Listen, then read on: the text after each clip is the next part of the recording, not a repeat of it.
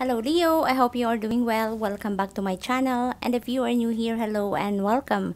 So this is going to be a reading for the week of April 25th to May 1st, and please keep in mind that this reading is for the collective, so this may or may not resonate with everyone. So just please take what resonates with your situation and leave what doesn't. And please check your moon, your rising, and your Venus signs for more guidance. Thank you. So let's call in your angels and your spirit guides to assist us throughout this reading. Thank you. So I'm going to pull an oracle card for you, and we're going to look into the initial messages that are coming through for you for the week. So we have number 77, spirituality. Leo, you are being encouraged here to strengthen your connection and relationship with the source, the divine, universe, the creator. Alrighty, I'm going to pull your tarot cards, and we're going to look into the energy surrounding the beginning of the week, the middle of the week, the end of the week, and the weekend, and we're going to look into the advice from spirit. Alrighty, so please keep in mind, Leo, that energies are fluid, so the placements may be interchanged. Alrighty, so let's take a look at the energy surrounding the beginning of the week. So we have the King of Cups. So the King of Cups energy is someone who is diplomatic, who gives sound advice to others. This is someone who is emotionally balanced, and this may be someone coming into your life who is going to mentor you, or perhaps this is someone who is a spiritual advisor, or it could also be a life coach that is coming in.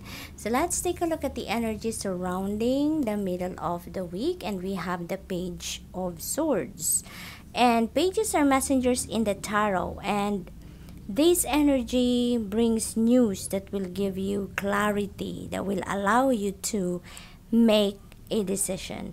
This news or information or communication may come fast, and it may blow your mind as well.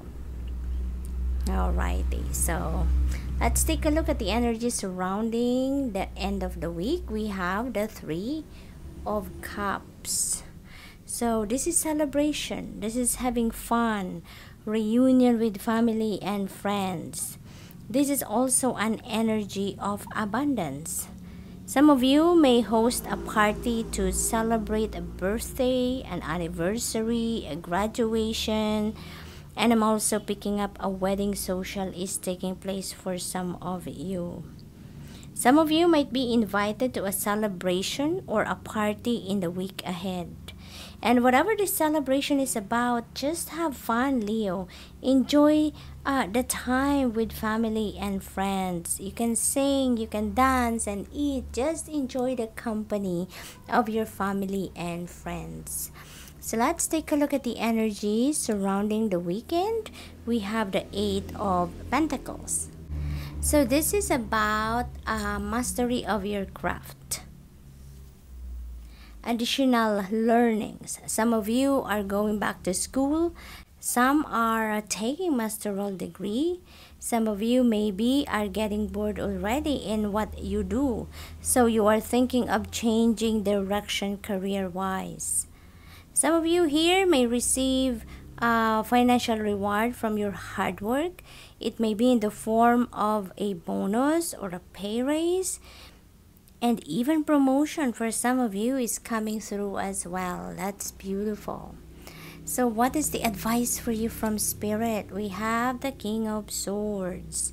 So with the King of Swords and with the King of Cups, that indicates that there are maybe influential people that are coming in to help you or support you in some way.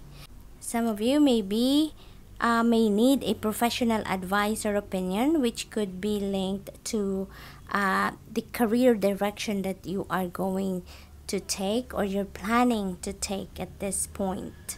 Alrighty, so let's take a look at your final message. What is the final message for Leo? And we have number 51, Sandpiper Spirit. Be playful. I feel that there may be an imbalance in your life, so you are being guided here to be playful. Also, sometimes, regardless of how busy we are with our work, our home, relationship, obligations, we shouldn't forget that we also need to look after ourselves. We need to take a me time, and now is the time that you most need it. So that's all I have for you, Leo. I wish you have a blessed and wonderful day. Thank you, and I'm sending you love and light.